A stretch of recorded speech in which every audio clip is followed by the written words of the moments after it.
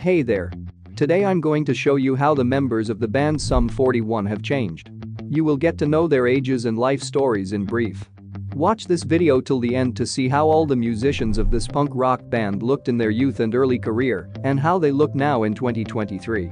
Enjoy watching. Canadian guitarist of Indian origin Dave Baksh joined Sum 41 in 1997, where he got the nickname Brownsound. The young band's homemade videos and demo songs were noticed by the Island Records label, which started cooperation with the guys on the wave of success of punk rock music. In 2000, Sum 41 released the EP Half Hour of Power, which brought them their first recognition. The band became widely known after the release of their debut album All Killer No Filler, which reached number 13 on the Billboard 200 chart.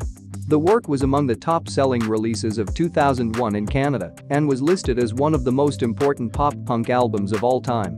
The singles Fat Lip and In Too Deep are still some of the band's most listened-to songs. Dave left Sum 41 for several years to pursue his side projects Brown Brigade and the Organ Thieves. In the former group he created heavy metal with reggae elements, and in the latter he experimented with soul rock. Subscribe to the channel not to miss my new exciting videos about rock stars. Let's keep going. Steve Jocz was at the origin of the formation of the band. During his school years, Steve-O was fond of swimming. When he was about 12 years old, he met Deryck Whibley and formed the band Casper with him, which performed covers of NoFX songs. The final lineup was made up of rival high school bands. On the 41st day of their summer vacation, the band changes their name to Sum 41. After the success of the first album and a large tour, the band releases a new record, Does This Look Infected? In this work the band did not self-repeat and changed their style to a heavier one. The most successful singles were Still Waiting and The Hell Song. The album received positive reviews, had good sales, and reached the top 10 of the Canadian charts, but did not repeat the success of the previous release. In 2013, Steven left the band to spend more time with his family. Mark Spicoluk started his musical journey at the age of 16 when he and his high school friends formed the band Public Display. The band recorded one release and played many shows across Ontario, but eventually broke up. In 1998, Mark became part of Sum 41, where he played bass guitar for about a year. After that, Spicoluk decided to focus on the band Closet Monster, which played punk rock with political and social themes. In 2002, Mark was the bassist for Avril Lavigne and helped to produce her first album Let Go.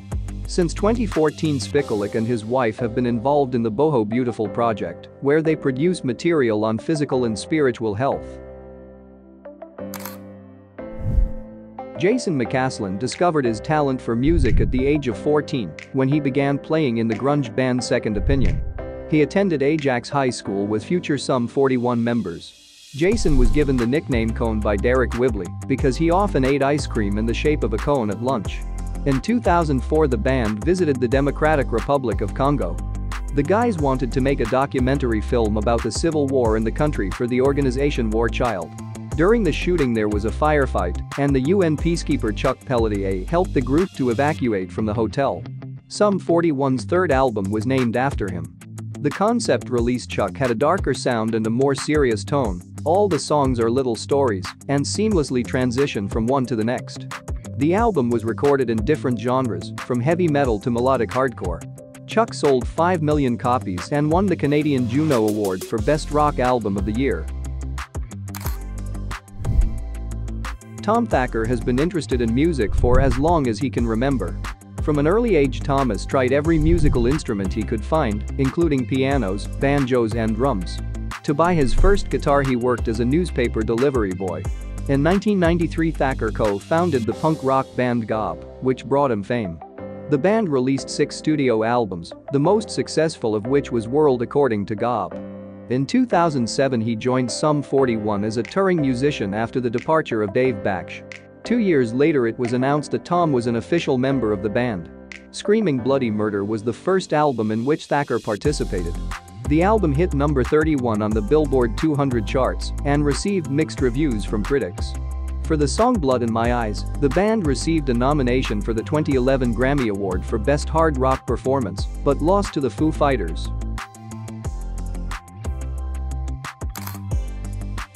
Richard Roy is the first bassist of Sum 41.